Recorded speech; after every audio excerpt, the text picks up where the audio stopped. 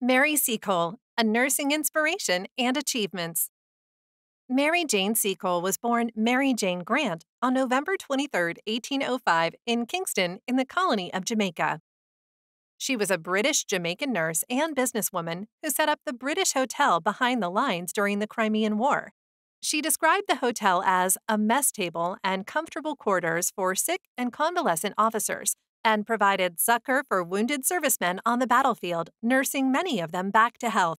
Coming from a tradition of Jamaican and West African doctresses, Seacole displayed compassion, skills, and bravery while nursing soldiers during the Crimean War using herbal remedies.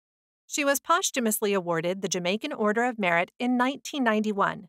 In 2004, she was voted the greatest Black Briton.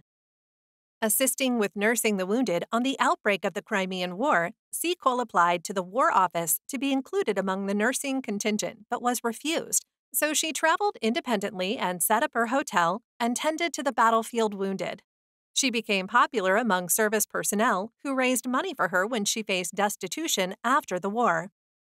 In 1858, a 4-day fundraising gala took place on the banks of the River Thames to honor Mary Seacole.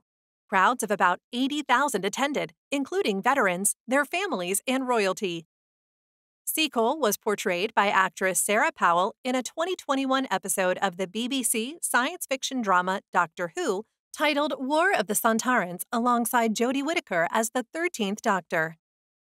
Mary Seacole saved countless lives and nursed many wounded soldiers back to health during the Crimean War.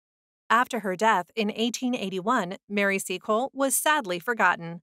Unless I am allowed to tell the story of my life in my own way, I cannot tell it at all.